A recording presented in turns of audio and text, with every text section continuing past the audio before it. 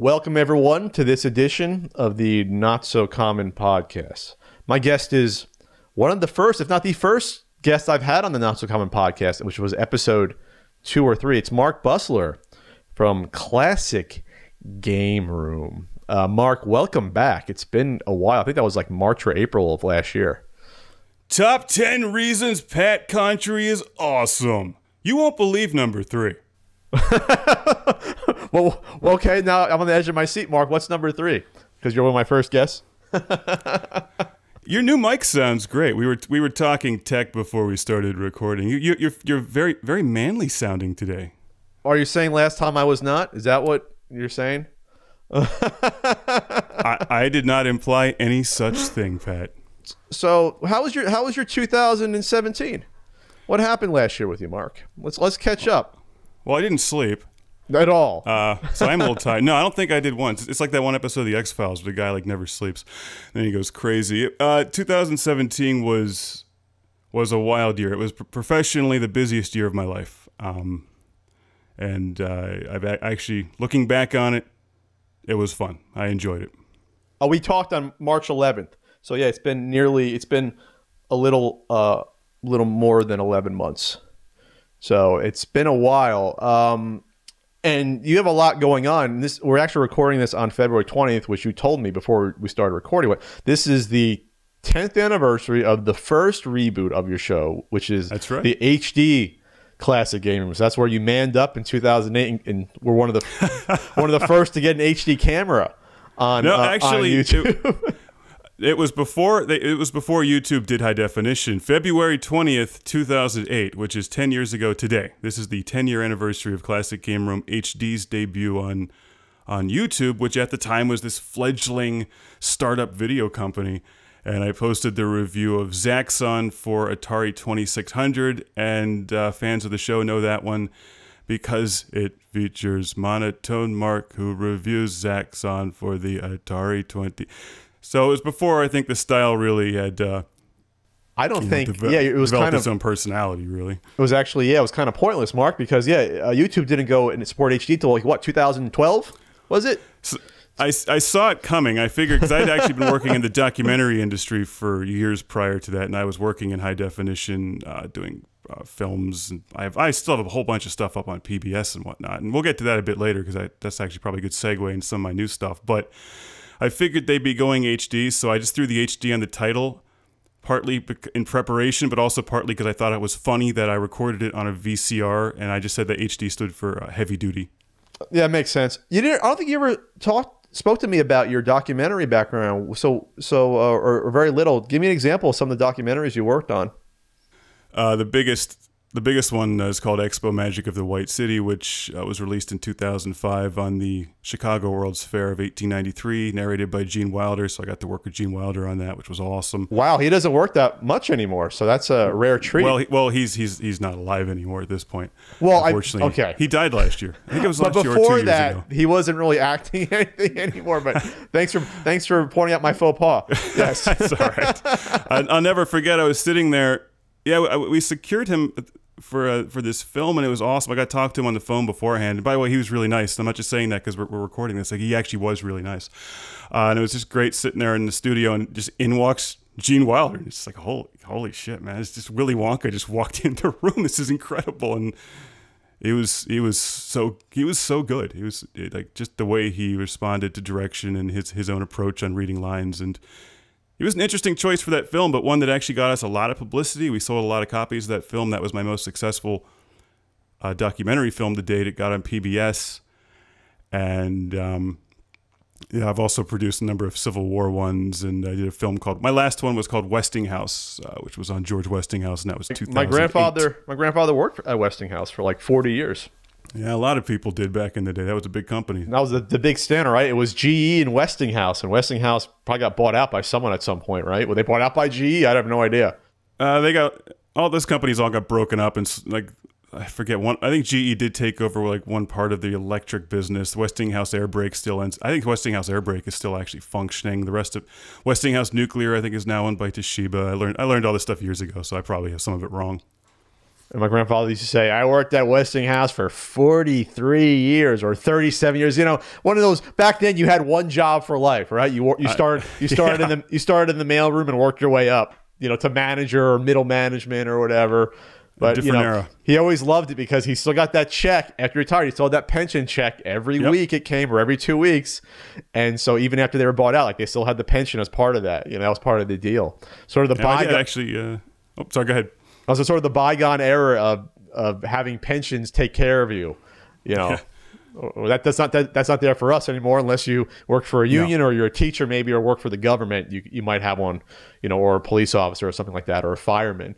But Westinghouse is an interesting story because it was the last one that came out, and at that time, I think it came out in like April or May of 2008. So by that time, I'd already started working on Classic Game Room, but it really hadn't grown to much yet. But it was growing quickly, and then I saw the writing on the wall for the documentary business, and actually moved over into Classic Game Room, which ended up being a full-time gig for nearly 10 years. So is history your original passion or a large passion then? No, actually, my background is in art, primarily art and writing. I started out doing print work, which then evolved into website work in the mid-90s. I came out of school with a degree in marketing, and I was self-taught website designer, so I was doing websites and designing advertisements. And then that's actually what got me into the whole game room stuff. Is that the company at the time, we had this little production department called Intercom, which is still the company that I run today, and we started pioneering this internet broadcasting stuff in 1999. It was during the summer of '99. We were pioneering webcasting for engineering software, and we were just goofing around, and ended up actually, one thing led to another, started making entertainment shows, and I created a show called The Game Room. And I was at film school at that time also, after school. And Dave and I were in school together. We worked together for that first year, and then had to shut the show down after we couldn't get any any financing to run the internet business. And then I moved into documentary producing from there with the dawn of the DVD era. And this is like 18 years ago. Yeah, now we're at the end of the DVD era. Mostly. Oh, it's been long gone for a while, yeah. I mean, they still sell them, but now they're mostly, I mean, I think it's mostly the independents that make them. And now when they make a new movie, they just throw in the cheap, it costs like 10 cents to press a DVD. They throw it in with the Blu-ray just in case someone wants it. Just in case someone's grandma still has a DVD player. Yeah. I mean, see, back in the day, my grandparents just had VHS, but now grandparents have DVD players. Yeah. And Blu-ray never really caught on the way it did because we're at the end of physical media when it comes to audio and video. I actually saw a graph that Vsauce, I think Kevin Lieber, I'm friends with from Vsauce 2, he retweeted, like the rise and fall of CDs. I mean, the first year of CD sales was like 83. And, it's very small. And then the peak was about 2000, 2001, something like that. And then you just see it just to fall. It's like a, what type of graph is that? It goes like a bell curve, almost goes up, then it comes back down. You've just described the classic game room graph. Classic game room growth, but not your views, or that's the classic game room graph you just described. A bell curve. Now I know what to call it. You have 471,000 YouTube subscribers, by the way, which is insane. That's a lot. I mean, yeah, but I think my posts have only gone out to like 12,000 of them at any given time. YouTube has, I don't know what the hell they've done, man. It's like they've had a giant finger over the last couple of years, and it just squashed me with this like maniacal grin on their face for some reason I'm still unsure of. It's like I pissed them off in a former life. Is that what happened? You were coasting along, you send out a video and get 50,000 views or 60,000, and now was it like virtually overnight? You think the algorithm just killed all your videos, or maybe the genre in general? I think it's a combination of everything. Definitely the genre in general, but we can cover that in a bit. Yeah, the peak for me was definitely 2008 was awesome. 2009. It's actually funny looking back on this 10 years because there's been so many ups and downs. But I remember 2008 was like just what I was coming out of the documentary business. Like, all right, I'm gonna do video game reviews again. This is ridiculous. All right, whatever, And then people started listening, or people started watching the shows, and I was actually having fun. I mean, I collected Atari and Sega Genesis, pretty passionately back then. I still do. And then I just started, segueing into like 360, and I ended up picking up a Sega Saturn. That's always a big fan favorite videos. The Mark buys a Sega Saturn, and One thing led to another. From that, 2009 got actually really big. And 10, 11, 12 was growth. We were expanding. And in 13, they just stomped on me. So it was 2013. That was, you can say, the line delineation where the growth slowed and the number of views per video just sort of went down from there. All of it, definitely early 13, there was a huge drop in viewership. I think they made a big algorithm change in there. So a lot of the stuff that had been doing very well for me suddenly was not doing very well for me. So I have many, many videos up in the multi-millions, but that's all from like that era. Okay. And then mid 2013, late 2013, I remember this pretty well because we had moved into a new building with like this old warehouse, and like we were just about to launch a website, and then YouTube came along one day and just put copyright flags on like hundreds of our videos, the company at that time. That was the fall of 2013 when they started to initiate a broader system, even if you were partnered and you were partnered for, I think you had your own, you're on your own MCN, correct? I'm one of the earliest media partners as far as I know. Entercom is one of 2008, maybe 2007. It's somewhere in there. Because the channel was alive in 2007, but I didn't start posting new stuff until 2008. But they did iron out all that stuff though back in by mid 2014. I think that was ironed out for the most part. Maybe it wasn't quite as bad as that one day you go into work and it's like, oh my God, there's like 300 videos that we have to go and fight, and the ad revenue just plummeted. And at that point I was like, well, this is, and it had actually been kind of difficult before then too. So I know I was very wary, and I've always been very wary about being an exclusive YouTube show. I felt this has always been a very bad idea to be this exclusive YouTube show. So that was your first, I guess your second reboot is when you launched your Patreon, and you basically came out to everyone and said, hey, listen guys, I'm going to be straight with you. I need your support on Patreon because YouTube isn't doing it for me.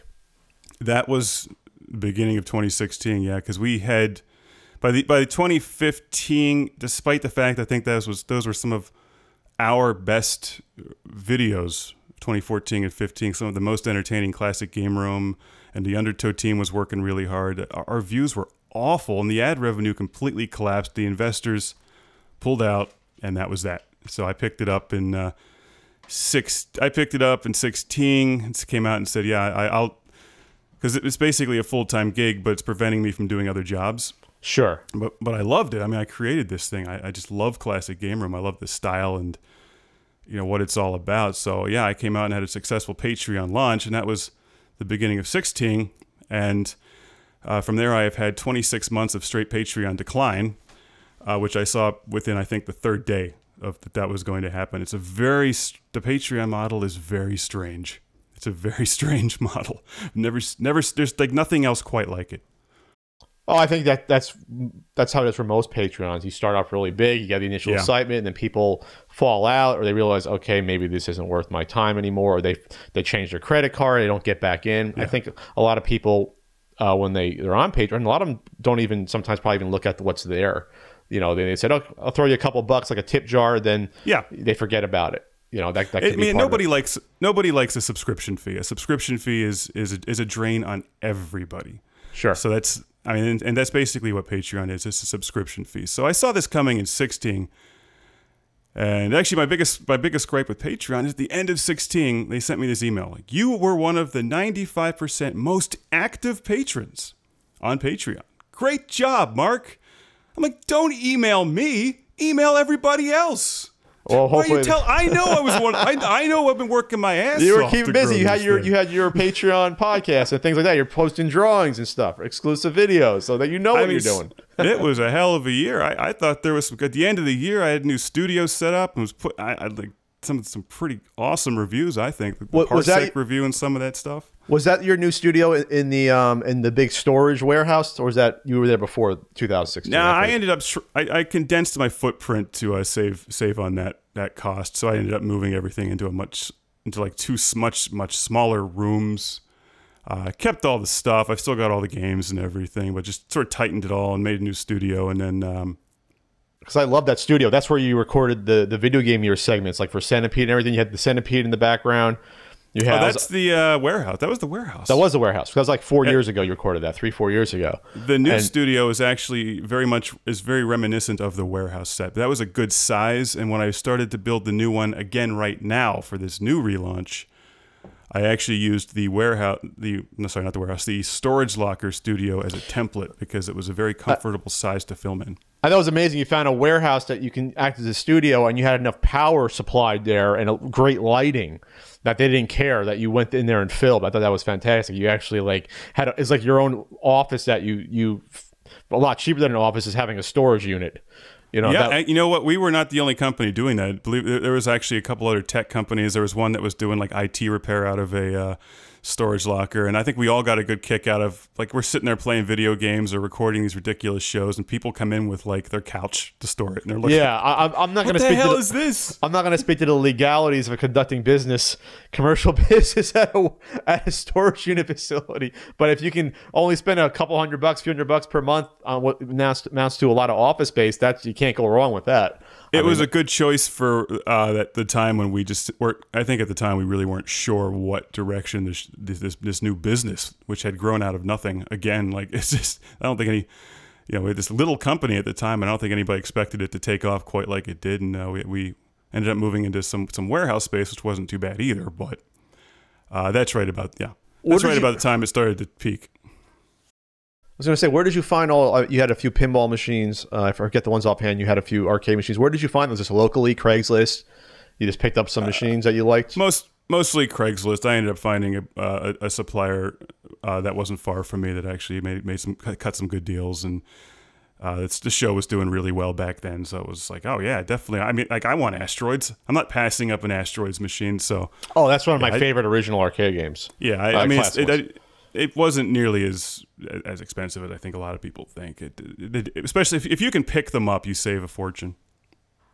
Yeah, sure. I'm looking here and there for myself now that I have a house that I can actually, and a garage now that I actually could probably fit 5 or 6 machines in. I'm going to start doing that. I've always wanted a pinball machine. I mean, forever. Back when I was in New Jersey, we had arcade auctions, in the early 2000s, where some of the machines you couldn't give away, working arcade machines for $50. I mean, I'm not talking like if it was an older game like Miss Pac-Man, yeah, that would still go for like $700. But if it was just like a, I don't know, POW or even a Play Choice 10 back then, you're not spending more than 100, 150 on some of those. It was insane. Neo Geo cabinets working, $150 back then, 125. That's cheap now. Yeah, it was insane. The only things that were expensive back then that you could say are comparable now were pinball machines were never that cheap because they're scarce. Even a mass-produced pinball machine was not made as much as a mass-produced arcade machine. It just couldn't be. And then, like I said, the classic machines were always expensive. Maybe not as much as now, but I remember going to ones that even then, because Miss Pac-Man was always popular. So Miss Pac-Man, you see a couple's there, a boyfriend, girlfriend, man and wife, and you can tell they want it for their living room. So they'd spend $900 on a good condition one. They'd be outbidding each other, and that's before they started, reproducing them for like the Galaga, Pac-Man anniversary stuff. That was like before that.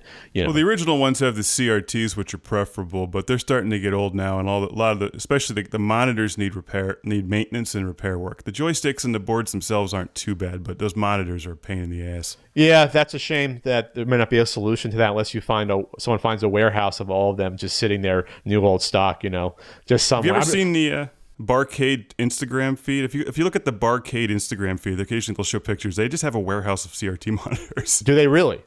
Yeah, as far as I know. So they found it, like they found that cache that could hopefully last them.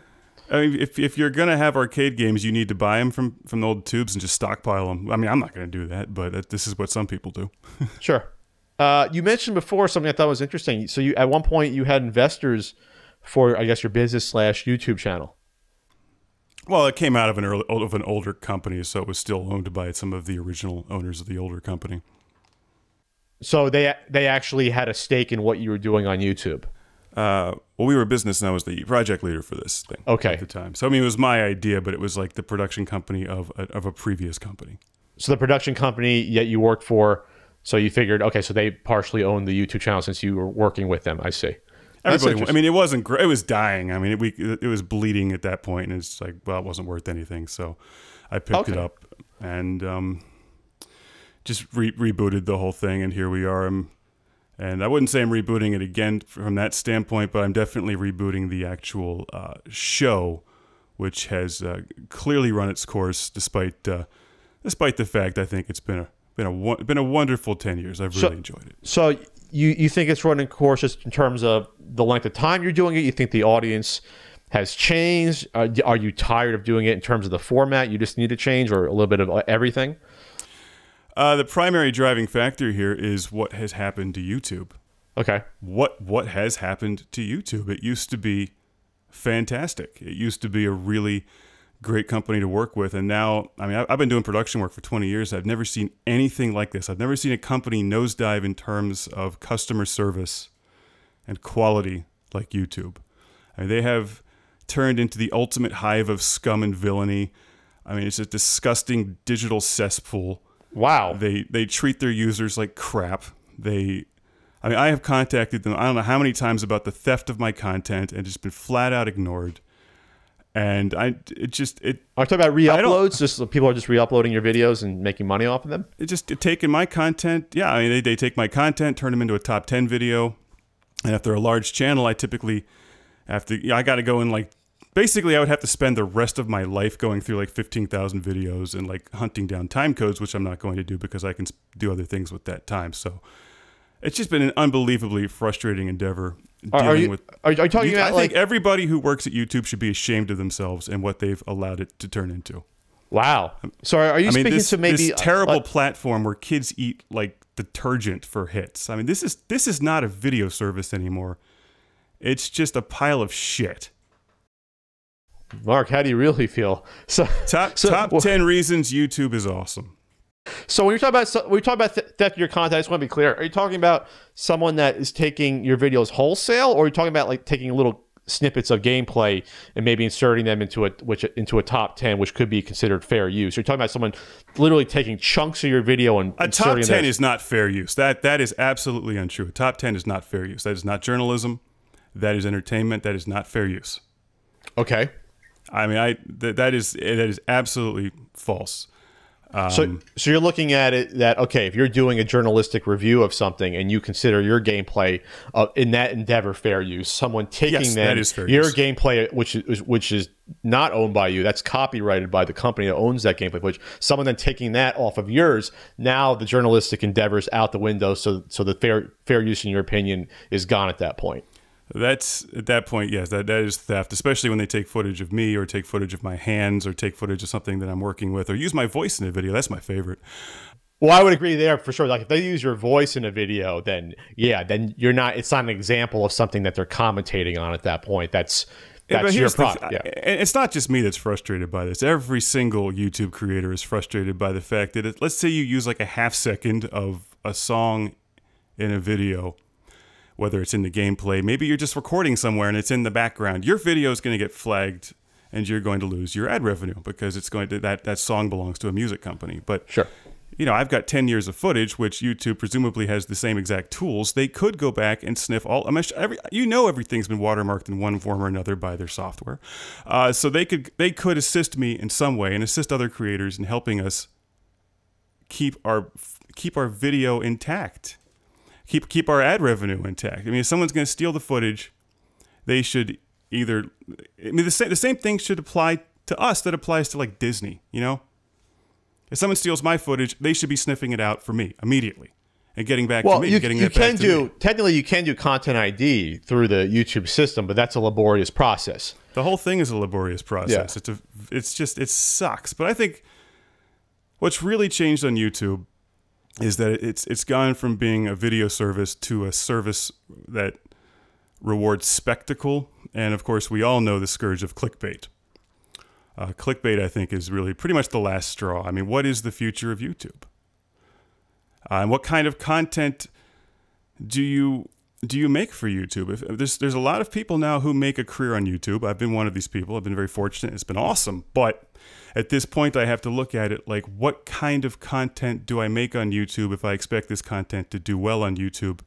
And it all comes down to clickbait. And I don't want to make clickbait. And my existing content doesn't work. People don't seem to enjoy it that much. No one clicks on it. So, I mean, that's that. Well, I think you brought up an issue that I want to parse it out. So you're saying people are enjoying it. I would say if people are watching it, they're still enjoying it. But people aren't necessarily finding it because YouTube's not promoting it. I think that's a different issue. right? Well, the discovery part of it is a huge. The discovery part of it can all be tied down to oversaturation combined with search algorithms. I mean, if you're going to have a video come out now, people really have to be extreme about their content or their caption, you know, like NES, is it worth $200? And you have your big stupid icon and everything. And it's just, you look at this like, is this about video? Like I want to make video. And that's actually the whole new show relaunch in my mind is a throwback to the 80s when people just watched video without the distraction of this circus surrounding the video. It's just the focus on the video itself and the content on the entertainment quality. So you're discouraged with the over promotion, what you think is the clickbait titles, like the is it worth it thing I've seen recently pop up in the retro genre. And people love questions. It's just, you got to wonder. Like everyone says that I hate clickbait, yet that's the only thing anyone clicks on. So I don't know. But isn't it also the fault though of the audience, or that's just the way the audience? They're interested in that. It's marketing, right? It's like Hydrox versus Oreo. Hydrox existed before Oreo, but Oreo got the marketing out there, and now barely anyone except me knows what Hydrox is. Even I know the name, Pat, and I can put two and two. I can put two and two together. So, Mark, I'm not saying it's not bad being Hydrox because it's the original, and I liked Hydrox better as a kid than Oreo. It actually tasted better. But I guess you're discouraged by the whole ecosystem and by what you see as people, and the audience may be getting more fickle and chasing after, content you don't agree with. Could it also be due to the fact though that the audiences now on YouTube are a lot younger than when we both started out?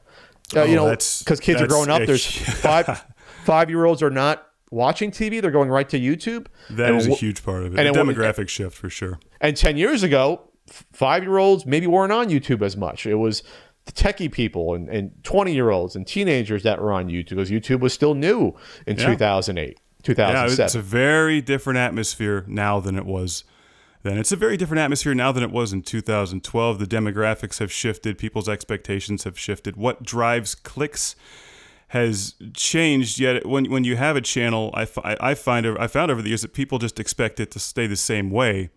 But when the same way isn't working, I'm forced to make a change.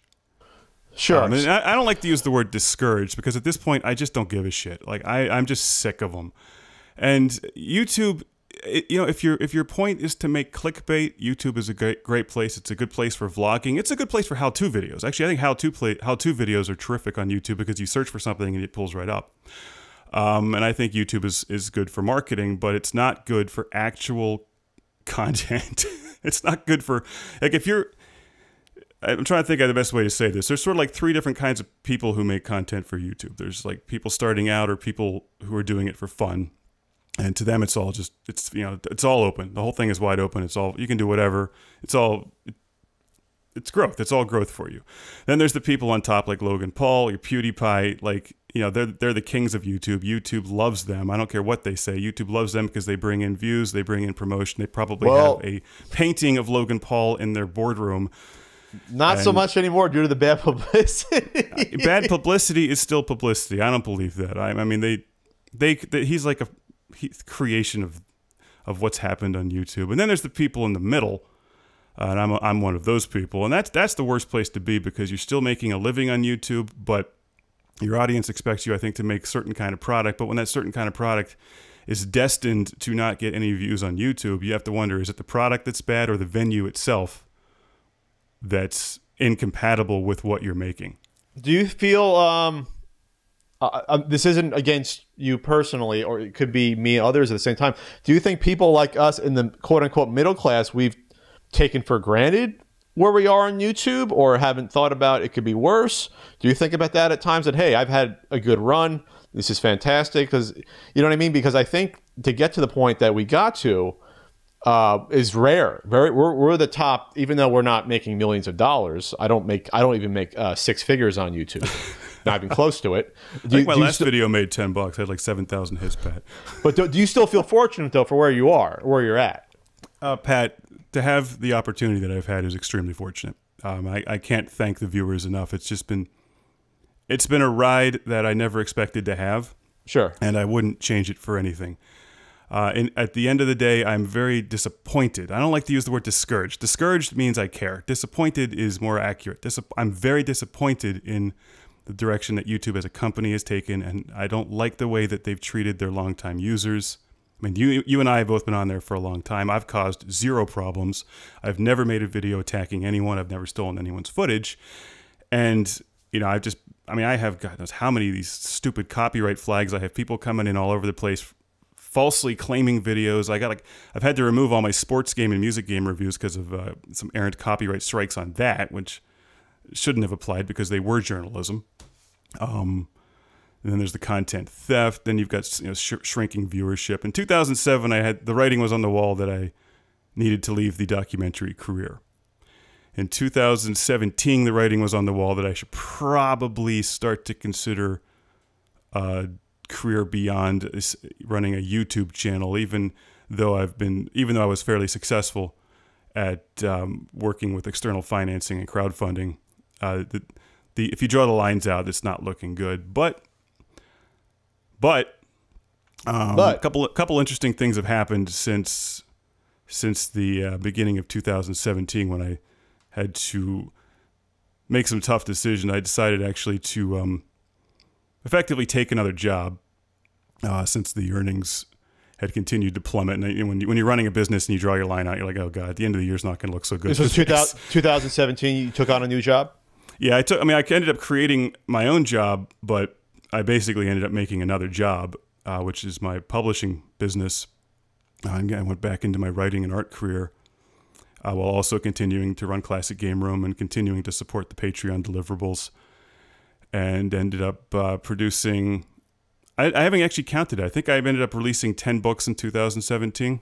I'm looking at your page right now on ClassicGameRoom.com. Just on the front page, I'm guessing this is all your books and graphic novels. There's 20 listed here. That might include some of the video collection stuff as well, but definitely at least 10 books. That includes the Amazon Video Direct stuff. Okay. I had so much fun last year just getting back into writing, and I found writing actually to be very therapeutic and a big change from the grind of YouTube, which as you can probably tell, I'm just frustrated and discouraged and disappointed with all of it. It was just so much fun to get back into writing and publishing, and then the response has been incredible. The Ultra Massive Video Game Console Guide, Volume 1 and 2. You have the Switch Collector's Review Guide, Why Nintendo Was Brilliant. You also have the best PlayStation 4 reviews. Oh, that's an Amazon Prime. That's the Video Direct. That's okay. Amazon Video. You also have your art books on here, your comic books from the last 20 plus years. You have your old-timey pictures with silly captions, Volume 1. You have the White City of Color, I guess the book version of the documentary you did. Totally separate book, unrelated to the documentary. But it's unrelated. Okay. It is on the 1893 World's Fair. But you have a lot of stuff going on here. So a lot of these you published within the past few years, but you said you did 10 last year. I mean, I do a lot of work with layout and photo design work. I did one called Ultramassive Photographic Adventure of the 1893 World's Fair, where I have this monstrous collection of photographs, and I went back through them and actually just took a lot of stuff that was, as far as I know, unpublished and actually put it in that book. And I've heard from fair collectors that they love it because there's so much of this stuff unpublished, and the print quality. I mean, that's what I know how to do. I know how to make this stuff look really good. So I ended up working with some pretty awesome software and put together a great book. And I'm working with Amazon on the publishing on that. The White City of Color book turned out very nice. It's actually done pretty well. And I have 2 more 1893 World's Fair books coming out this year. I also have... You like the World's Fair? I know a lot about it. I got a ton of stuff on it. It's actually a fascinating event, and I think more relevant than ever in today's climate. And I'm also working on a 1939 World's Fair documentary film based on a 16mm reel of footage. I'm having converted to 4K and putting out a corresponding book on that. Wow, so this is footage that hasn't been released before, or it was a private collection? Someone had it? Has not been released. I think I put some of it out like 10 years ago, but I'm having it all retransferred. It was an idea I had 10 years ago and then got tabled because of all the Classic Game Room stuff, but now I'm bringing it back. Sure. So obviously these are different audiences, and there's some overlap. But you have people that are into the World's Fair history and stuff from the late 1800s, which is interesting because that's when technology took that step up with electricity. Oh yeah, that's what's fun about cars, the old timey pictures. Steam power.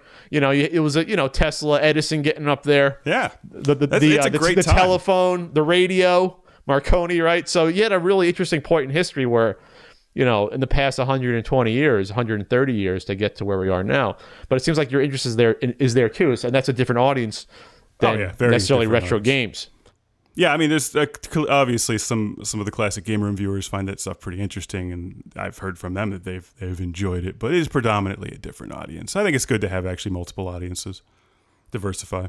Let me ask you, this is something that I see and struggle with and would question for myself.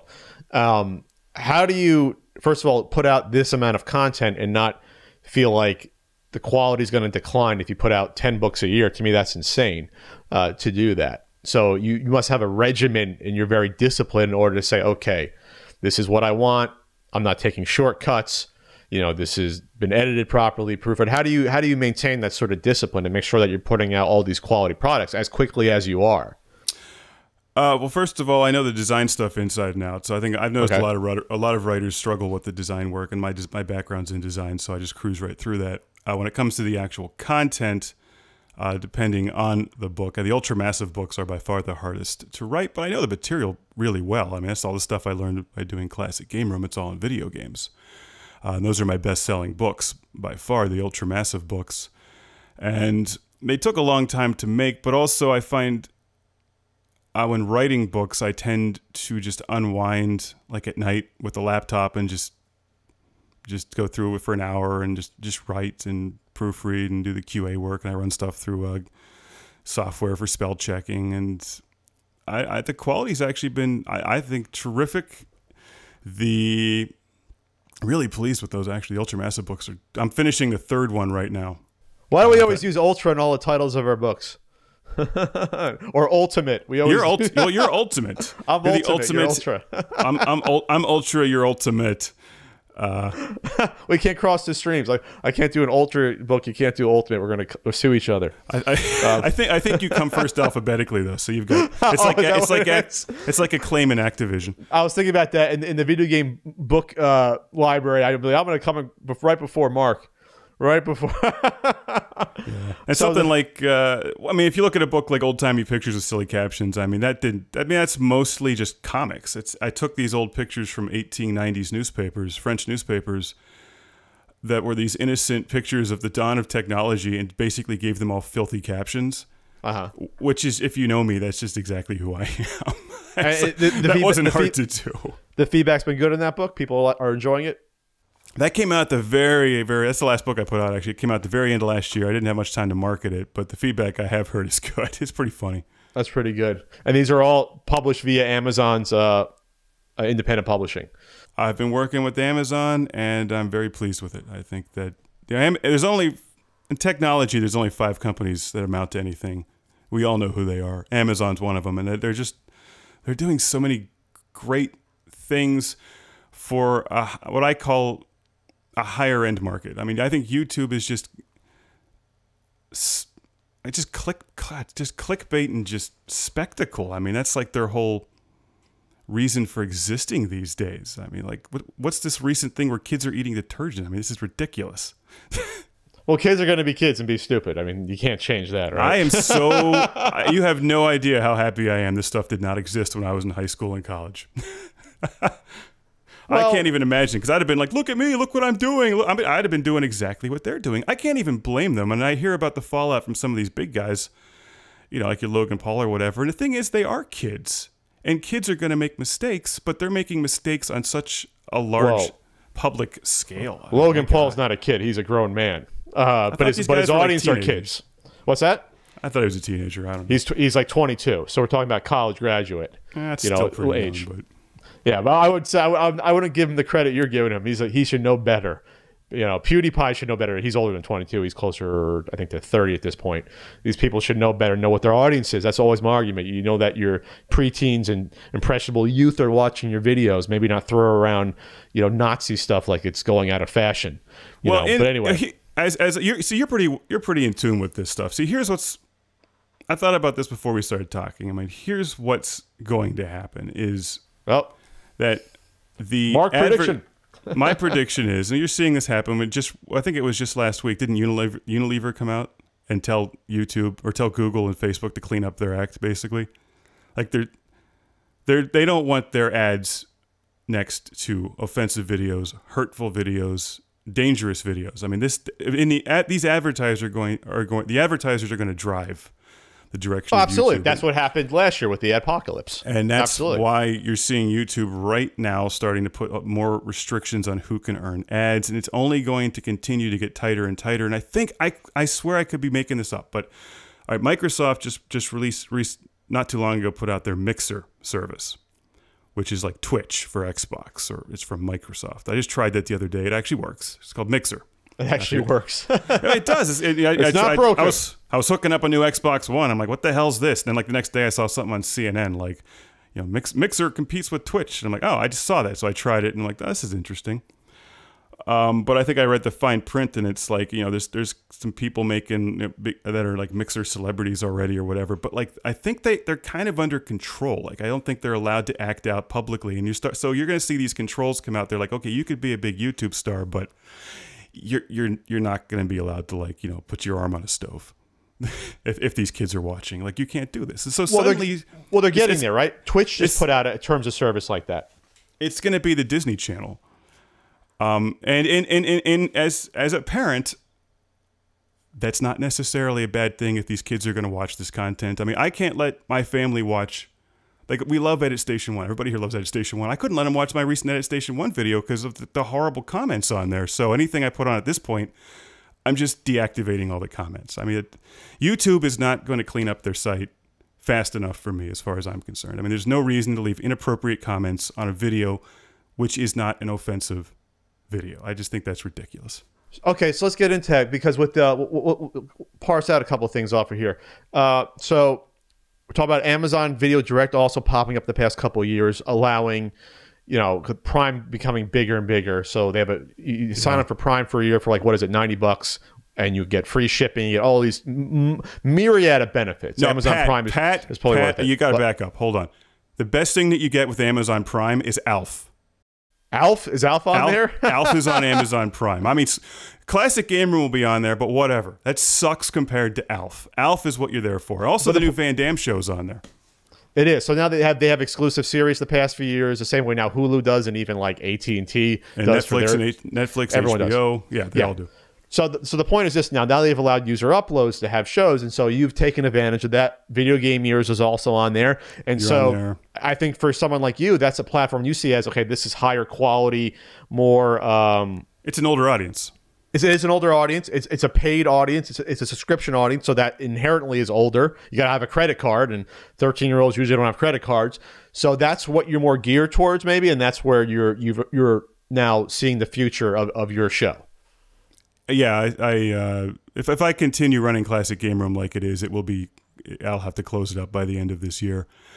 So I saw that at the end of 2017, like, wow, you really got to figure out what to do with Classic Game Room in 2018. I mean, the Patreon audience has been wonderful and they've been supportive, but everybody I think is starting to say, can you make it bigger? Can you do a little more? And then, yes, I can do it, but I can't give it to YouTube to steal and then have somebody mix into their videos. I can't do that, and then the ad revenue is all gone, and the audience isn't there anyway. So, you know what happened is I was so busy with everything in 2017, I didn't even notice until the end of the year, until December. I opened up this screen one day, and I was just going through all the stuff, sort of looking at like how the year went. It was the middle of the holiday season, which was awesome. So thank you to everybody who picked up one of my books, by the way. I know a lot of my viewers have done that, and I hope you enjoyed it. Thank you. But I just looked at the screen, and I'm like, wait a second. People are watching my videos on Amazon for like the first time in 2 years.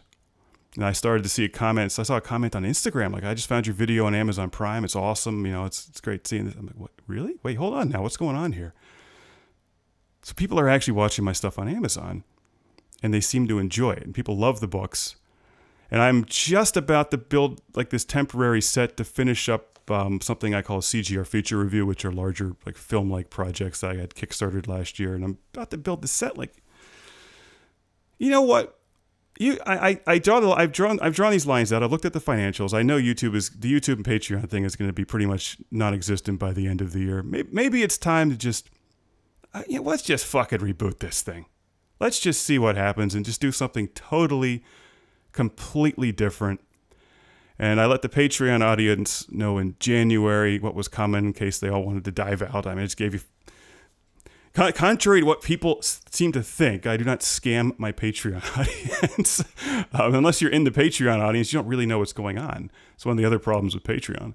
So I let them all know in case they all wanted to dive out before the end of January and not get charged for it. So you let your patrons know, hey, the YouTube show is going to be coming to a crawl at this point. I'm going to be focusing on my Amazon Prime show that you're in. That's Classic Game Room 2085, correct? And that's going to launch in March.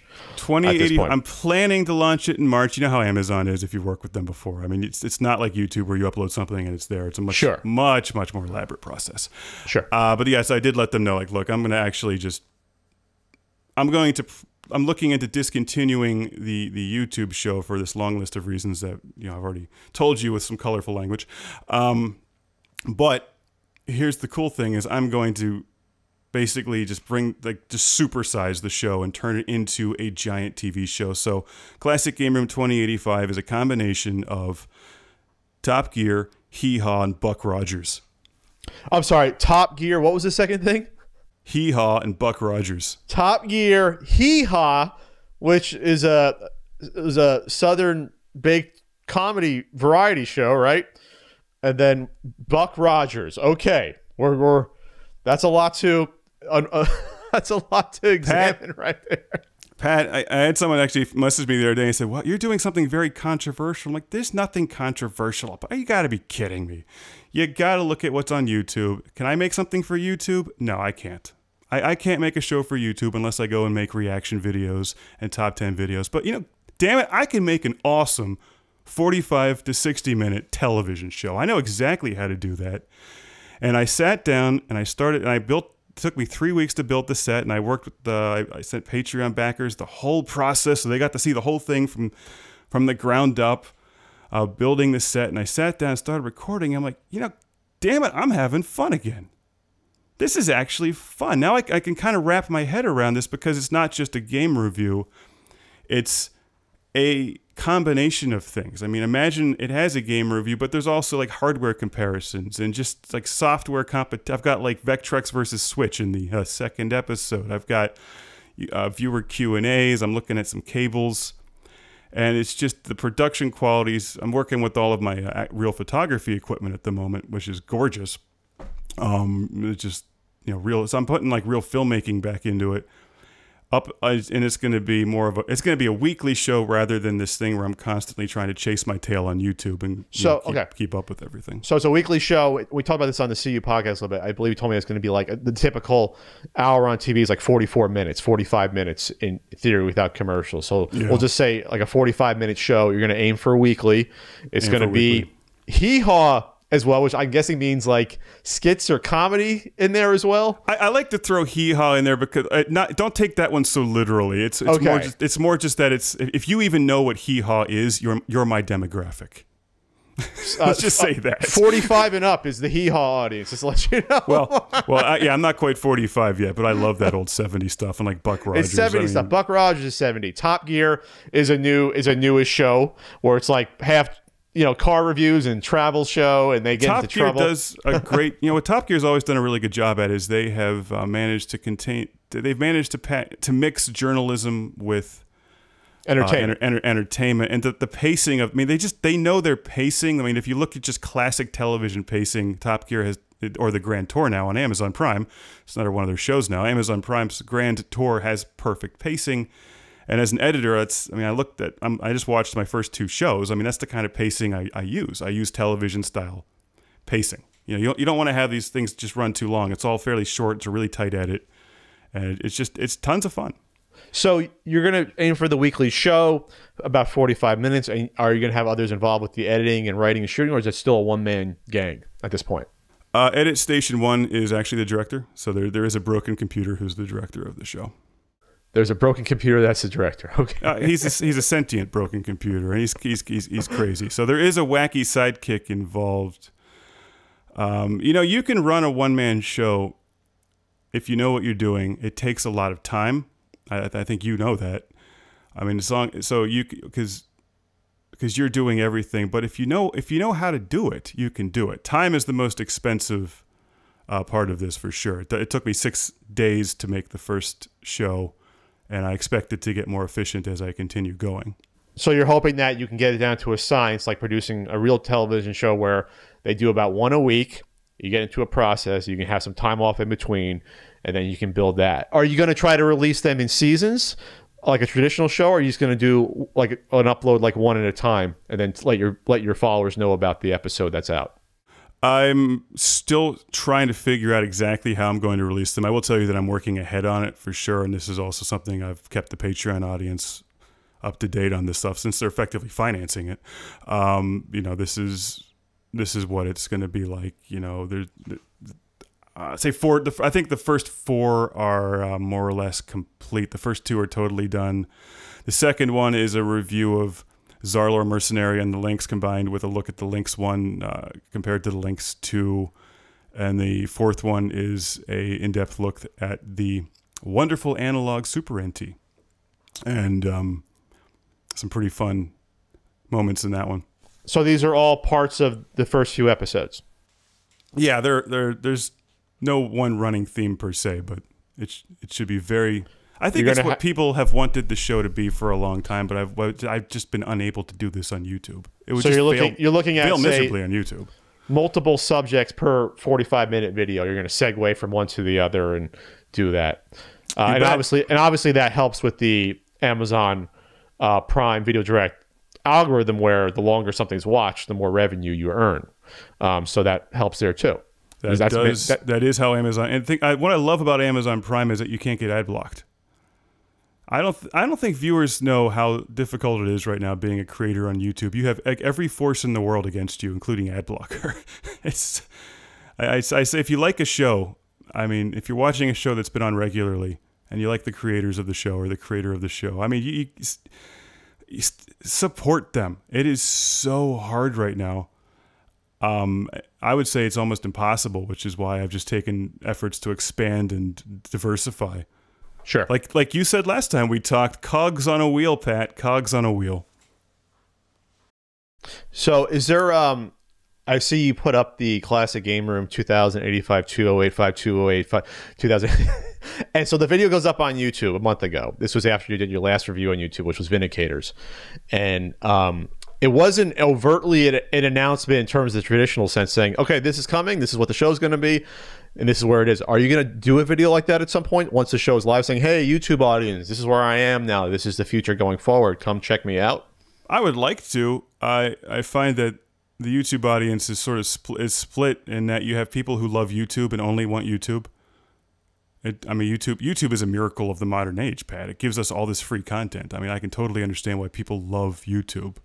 The other half of the audience likes Classic Game Room, so I'm hoping they will give it a chance. Please understand, there's just no way to continue working with YouTube, especially with the kind of content that I make. I mean, it's just dead. It will die. It already is dead. It's just bleeding a slow death on YouTube at the moment. So yeah, I put that up as a teaser. The actual trailer is up on Instagram.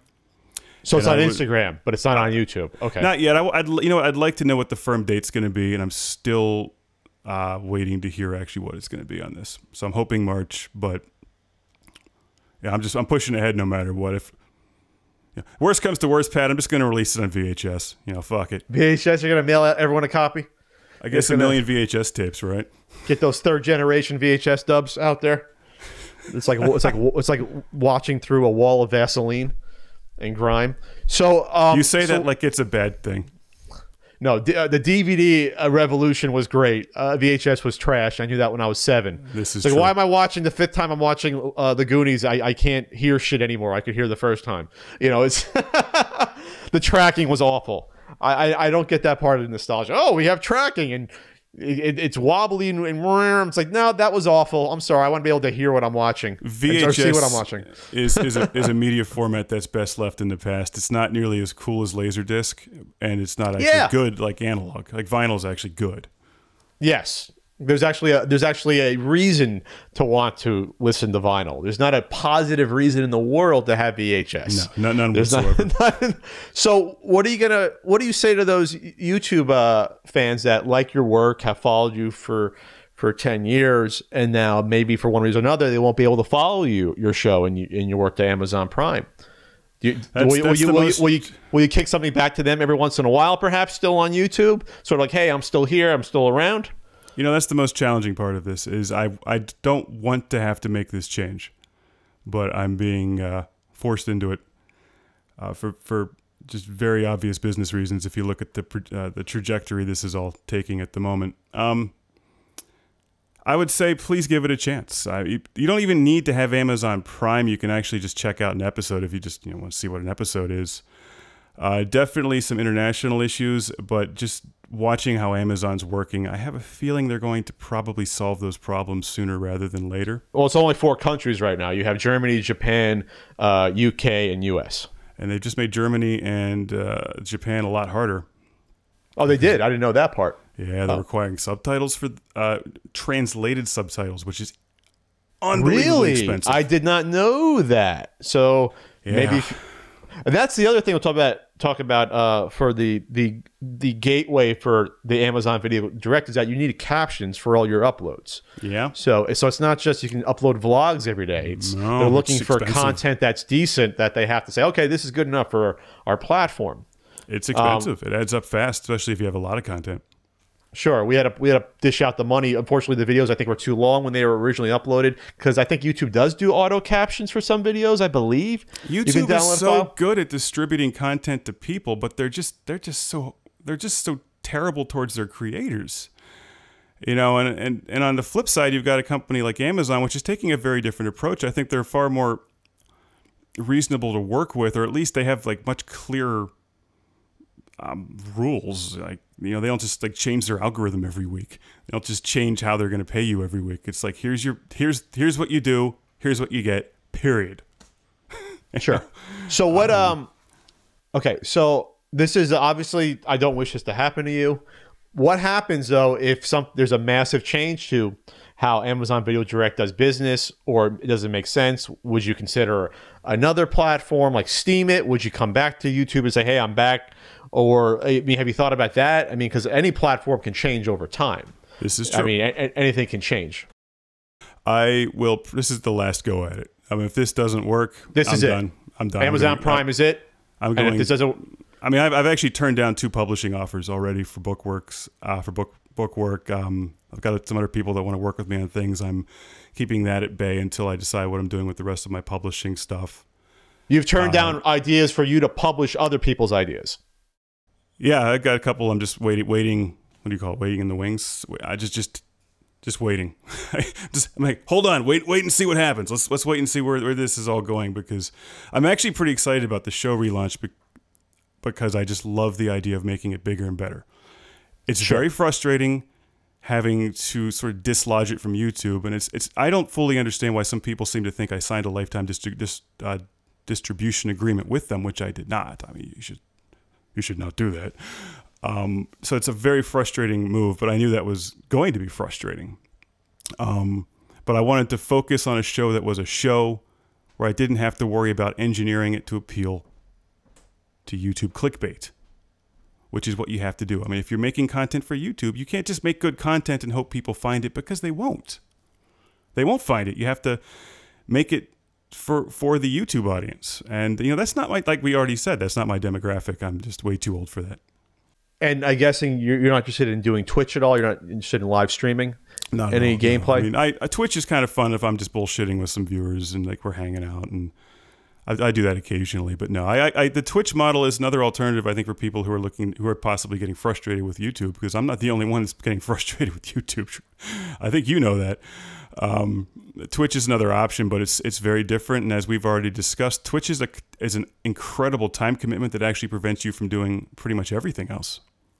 Sure. At the same time, though, it's instant content. You don't have to edit. You're doing it and it's done. Yeah, some people are good at that. Some people aren't. I'm actually not good at that. I'm a much better editor and content creator of edited material than I am just a live streamer. I'm not good at that stuff at all. So the idea of publishing others' books is starting to interest you. Like they come to you, you help do the layout potentially. Maybe, I don't know, potentially, well, real publishers front cash in some aspects, and then take a cut of the, the final revenue. That's something I'm looking at, but actually I've had such good luck, or I should say some such great results so far just working on my own content. My next Ultramassive book should be out in like April. And the one after that is going to be an Ultramassive Sega Genesis Collector's Guide. And the one after that's going to be the Ultramassive Vectrex Collector's Guide. Are you going to do the ultimate Nintendo version of the Sega Genesis library? Is that what it sounds like? Well, I can't use the word ultimate, Pat. Isn't that yours? Hey, I don't have it trademarked. I'm just saying you can do it. But is that what you do? You're going to do a book about the entire library of Sega Genesis games, or a chunk of the classic ones at least? Not an entire library. I mean, you're to your credit, I don't know how you did that, man. Your book. I don't know either. Huge. How am I doing the Super Nintendo one? I have no idea. No, I just do a very different style of book. It's going to be on a chunk of the library, collecting advice, my favorite games. It's sort of like the Ultramassive video game console guide. Just nice, good looking pictures, a nice read, a good collectible book. I have a rough template down for that. The Vectrex one I started photography on last year. And I'm looking into other game consoles, like Atari 2600 is obviously pretty high on my list. Sure. And maybe I may even encroach in your space someday and work on the NES stuff. But my library is not nearly as big. Hey, I don't own the genre. There's other NES books out there. But, no, the show reboot has to happen. I thank you so much to everybody who's watched for 10 years, especially now on the 10-year anniversary as I'm recording this. Maybe it's just me. I don't know. When I even go to upload something to YouTube, I just get anxious and just upset, just knowing how much better they could have made it than it is. And I don't like what they've turned their site into. I don't like the reaction that I've received when I say, guys, I've had 10 years of content. People have stolen it. You know who the repeat offenders are. Could you please tell me what you're going to do about it? And I hear nothing. What are they doing to their creators? Unless you're one of their top creators, it's like you get terrible service. You don't have a direct Google rep that you talk to, or YouTube rep that you can get in touch with? I talked to someone and I told them about this, and it's like, all right, at some point I'm not going to go back and chase 15,000 videos through timecode. I mean, sure. Or God knows how many billions or trillions of videos are up there already. Yeah, this should not have been allowed to happen. I mean, I agree with actually some of YouTube's changes from the standpoint of safety, especially from a parental safety. I agree that they should not be letting everybody make ad revenue on their videos, not because I don't think people should be able to create content and learn and grow, but because it prevents the people from just coming out and making terrible content right out of the gate, I think that it's getting more challenging every single day for new content creators on YouTube and everywhere else on the internet. This is not just YouTube; it's everywhere. It's just getting more competitive, and I think the tastes keep getting younger and younger and younger, and they seem to be getting just more extreme in terms of what they're doing to get attention, and that's where I think a lot of the dangerous stuff comes in, where you have people doing potentially harmful things. And this, of course, infuriates advertisers. So in the end, where's it all end up? It ends up at the Disney Channel. Well, then at least it's curated content in some aspect, and creators are held accountable. Like they demonetized Logan Paul. I don't know for how long, but that hurt him financially, at least in some aspect, and they got him off of the Google preferred list. The same thing with PewDiePie, which means you don't get those premium ads that are worth a lot more. So they are punishing people, bad actors, a little bit at least. I think it's the beginning of their start. What are they? They're hiring like 10,000 more people to do content control. to manually look at videos that get flagged, and because the machine learning isn't perfect. So they're taking steps. They are reacting. To their credit, they are taking steps. I don't see YouTube as the home for the kind of content that I produce and that I'm going to produce. And I'm taking a stab at a much bigger, longer format show that's perfect for Amazon. I feel conflicted, frustrated, and agitated that this sort of upends a lot of the viewers who have enjoyed my content on YouTube, because I appreciate that so much. But at the same time, it's not my fault. It's YouTube's fault. And I think a lot of creators need to step up and maybe challenge YouTube a little bit on this. I mean, because viewers tend to just blame the creator for everything. And if you think about a show that's been canceled, like let's think about an awesome show that's been canceled, like Firefly, an awesome show that was canceled. I mean, you don't tend to blame the cast and the crew. You blame the evil, publisher or the network or whatever, whoever published this show. You don't blame the people who made it. In the case of YouTube, if you're a one-person operation, you're acting as the producer and the creator, so you've got to make the tough calls. And this is a tough call. But I would also say, it's a call I have to make. Audience tastes do change, though, as well. Over 10 years, a lot of things can change. People might leave YouTube. The audiences get older. Like NES stuff in general is in the retro scene is not as popular as it once was. Now it's 16-bit, and even later era is more popular because it shifts with the time in terms of the generations. PlayStation's pretty popular now, I hear, but I don't know. From my perspective, I'm actually more fascinated by the Atari and like the Genesis era and the Vectrex stuff. Behind the scenes, you don't see this as much on like, especially on YouTube or on Twitter or whatnot, but behind the scenes, the feedback has been incredibly supportive. I tend to have an older audience, and they also are fed up with the junk on YouTube, and they're like, this is a better atmosphere to watch the show. I think this is a good move for you. Good. Well, there you go. So are you gonna do videos every once in a while still on YouTube that are not related? Like you've done these. You've done a how to draw a cartoon panda video that came out in the last week. I did Adobe InDesign. What's that? I have a series of how-to books I'm putting out. So is that what your YouTube channel will your YouTube channel cater perhaps to that in the future? I still have a YouTube channel. This is a channel I've built from the ground up. I am contemplating, I don't want to say repurposing it, because it's not like I don't plan to send the old stuff away or anything. Sure. But I am planning to continue working with how-to videos. But at the same time, once I start getting into serious actual show production, I realize how little time I have left. So we'll see where it goes. I mean, something like how to draw an animal or how to draw whatever. I mean, that takes 5 or 6 minutes. There's no editing. It's just me filming the iPad or the Wacom or something, and YouTube is great for that. YouTube is not good for heavily edited, time-consuming content that gets no views. Will you be putting the pilot episode up on your YouTube channel just to let people know that, hey, this is the content I'm now doing, and this is where you can find future episodes? So that it can get stolen by a channel where I then have to fight it over copyright, and they're going to claim that it's theirs, and I'm going to have to go battle that? No. This is YouTube. They've made this impossible.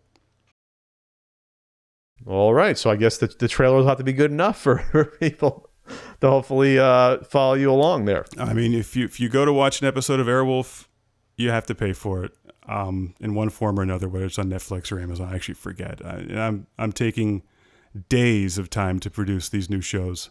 They're expensive. It's going to Amazon. Did you think about ever doing a Kickstarter for a season to finance a season so you wouldn't have to worry about the videos potentially? When you've done crowdfunding like I've done it, you realize that it does work, but at the same time, it's exhausting. It's so exhausting. I've run numerous successful Kickstarters, and I've delivered everything, and I'm still working on my last one from last year, which is I just actually was filming yesterday, doing some editing on it this morning. It takes so much time to get all that stuff done, and then you're still running a show, you're still running a Patreon, you're still running publishing. I guess by you I mean me. I'm still doing all this other stuff. No, I mean if the market isn't there on Amazon, the market isn't there on Amazon. I'm going to give it a year. I personally think we're going to be talking in 2028 about the next reboot. 2028, you're going to have the 2185 reboot is. Well, it's like you said, you got to look at what the market is on YouTube. Your market is getting younger, and they want different kinds of content. We're going to see you in a Spider-Man outfit with Elsa. Is that what we're going to see Classic Game Room become? A Spider-Man costume with Elsa? That doesn't sound so bad. Wait, hold on now. What? Oh, that's the videos that were very popular where you'd have Spider-Man marrying Elsa. These were the videos that we got ultra popular with kids. They were garbage videos, but kids watched them, and then finally they were like, "No, we're not. We're not allowing the characters that are Disney owned to be, farting around and pretending to be pregnant and throwing poop at each other." That's what these videos were. There were adults play acting as these characters, and they would get like 10 million views each because 4-year-olds are watching them. Yeah, and kids watch stuff on repeat, and kids they just go click, click, click, click, click, click, click, click through like a million videos. Yeah, but kids really have changed YouTube. There's been so much change over 10 years. But damn you, these whippersnappers changing our YouTube. I guess I'm not entirely sure what the future is going to bring, Pat, but time has come to hit the reset button, and I think it's going to be an awesome show. I hope that people can give it a chance, check it out. I think for longtime viewers of Classic Game Room, it's probably what you've been hoping the show could do for years, but damn, is it time consuming. Oh, yeah. I mean, people keep clamoring for Video Game Years to come back, and that was a show that took a ton of time, but also cost a ton of money. And so it's tough to do that. So if that comes back, there's no way it can happen without a Kickstarter. It just wouldn't be feasible. Yeah, that makes sense if you're doing something like that, because you had a lot of people involved. More people means more money. Multiple editors affects people. If it comes back, the producers would be great. If the producers got paid, meaning me, that'd be awesome. And then the on-air talent would be cool to pay them. And, it's just so it actually give people an incentive to actually produce it, not just volunteer time, which could be a good product, but it could not be. So I'm proud of Video Game Years. Everybody watch that, by the way. It's very good. It's on Amazon Prime. Video Game Years. It is on Amazon. The videogameyears.com. But that's not a YouTube show. It absolutely is not. There's nothing else like that's been produced before or since, with that many people involved, with that consistency of quality, I would argue. And your content is always linked next to mine on Amazon. It's like we're Amazon buddies. Oh, okay. Well, I guess your success is partially Video Game Year's success. Pat, I give you a high five. You're going to be a high five. Can I get your ass out to a convention finally to see you in person? Is that possible, or is that still not a possibility at this point? I still don't have plans to travel to conventions at the moment. I mean, it's just time consuming. It's expensive. I can't get you to too many games in Pennsylvania. I think that always falls on a weekend when I'm doing something. I know. I believe I had to turn that down for the last 3 years in a row because I'm always busy that weekend. Oh man, Mark, you're killing me, buddy. I'm not a convention guy. Everybody thinks like, oh, do you want to go to shows and have fun? I'm like, I kind of like to get out and have fun. Don't get me wrong, but like, it's not. I don't like to travel all that much. Then I end up getting just sucked in. I'm like a workaholic. I just actually love to work. All right. So where can people can find you on Twitter? Classic Game Room on Twitter. The Instagram is actually is getting huge right now. I just broke 10,000 on Instagram, so I'm really excited about that. You know what? I haven't done the Instagram. I don't understand. I guess I should get on it at some point. And just post stuff from the game collection or Instagram videos works really well for me. I think it's one of the more relaxed, friendlier social media platforms. I mean, I could tear into social media for like another hour if you want me to. I hate social media, but no Snapchat, no Classic Game Room Snapchat. I don't see. I don't understand Snapchat at all.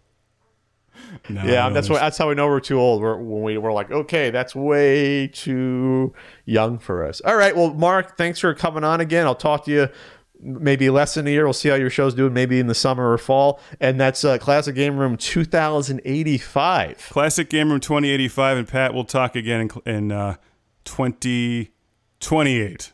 2028. I might be out of the game myself. I might be retired somewhere. We will talk before 2028. Thank you once again to everybody so much for watching the shows. It's been 10 years that I've just thoroughly enjoyed. I just love producing the shows, and it will continue. It will continue, Mark, just in a different form. Mark, I wish you the best of luck. I think you're going to find success in some form or another. You're a hard worker with your books, putting out 1,000 books. Don't name a book Ultimate. We'll be okay. We'll be friends. All right. It's the ultimate NES guide, an Nintendo collector's guide to the NES library. The ultimate book. Don't make me send that. Pat Country, Pat spelled with 2 T's and REY for the end. You'll get like my doppelganger put the picture on the inside flap. Doing it. Pat, thank you for having me on the podcast once again, and it's been fun. Take care. I want to thank Mark again for coming on the Not So Common podcast with me, and thanks to sponsor Dollar Shave Club. Go to dollarshaveclub.com/Pat, where you can get the Executive Razor, a 6-blade razor with 4 cartridges for only $1 with free shipping, no commitment, and you can cancel anytime. It's a fine razor. Again, dollarshaveclub.com/Pat. $1, free shipping, no commitment, cancel anytime. And that's it for this edition of the Not So Common podcast. If you enjoyed this podcast, please spread the word. Give it a like, subscribe on YouTube or your podcast platform of choice, Podbean, Stitcher, iTunes, Google Play, or whatever you use to listen to podcasts. Follow me on social media at Pat the NES Punk. And I also have a Patreon if you want to help support this content and my endeavors. It's patreon.com/PatContry. Thanks, and I'll see you next time.